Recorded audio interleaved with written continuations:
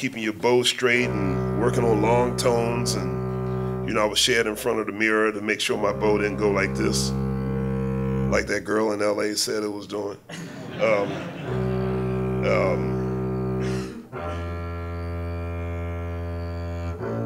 Getting clean stops and starts, and practicing scales with no vibrato, so I could really, you know, because, you know, if you go,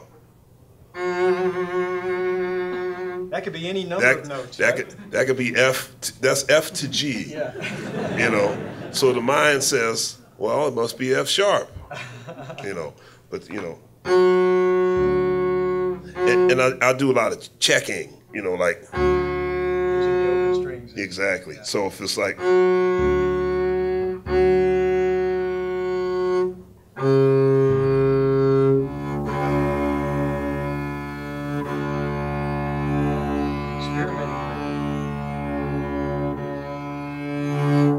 know, things like that. So I was always intonation. Contrary to what you hear on the recordings, it's actually very important to me. So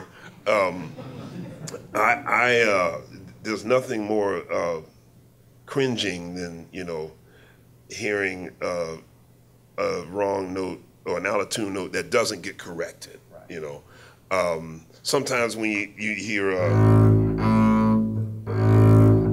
you know, somebody might go, and the other thing is this.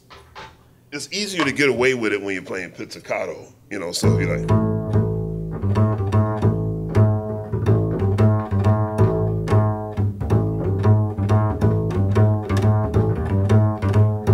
to the ear, you know, sounds fine. Now purposely try to play that little flat. So now if I play an arco,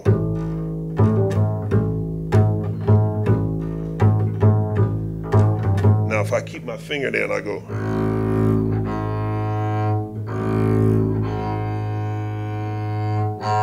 slightly flat, you won't get a gig in a symphony doing that. Just don't let it happen. Yeah, exactly. Yeah, so that's my thing. Is like, if you hear this flat, fix it. You know? So the next time you play it, you'll be like,